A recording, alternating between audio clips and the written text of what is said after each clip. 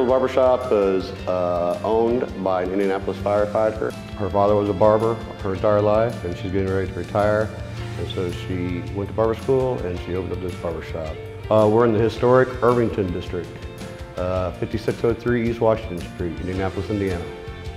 I've been actually cutting for 31 years, but I was in the military, so I didn't actually go to barber school until I retired in 2011. We have 6 chairs, we have a pool table, we have a bar with beer and bourbon and cold drinks, and in the back we have a ping pong table and a dartboard and a lounge area. So we just want it to be a community place where people want to hang out. And we have a bank machine, so for convenience, if any customer walking in or if somebody just needs to use our ATM, they're more than welcome to come in and use it.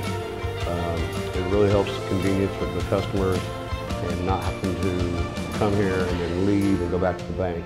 So having the ATM machine has been a lifesaver. I'd like to thank ROCKET Teller for getting us all set up. It was a smooth operation getting their ATM machine in here and making sure that our customer base is able to retrieve cash timely and easy.